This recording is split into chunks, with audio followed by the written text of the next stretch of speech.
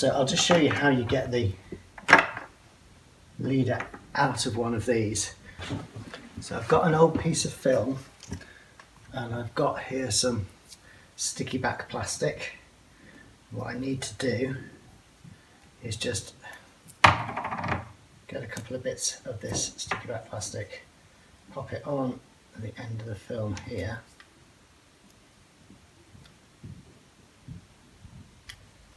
This is a really useful thing to know, actually.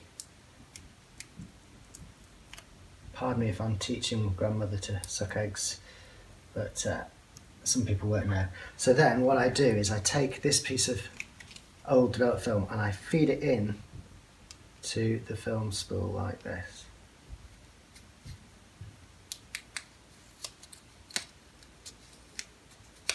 Gently winding it on. Just like winding it back. There we go.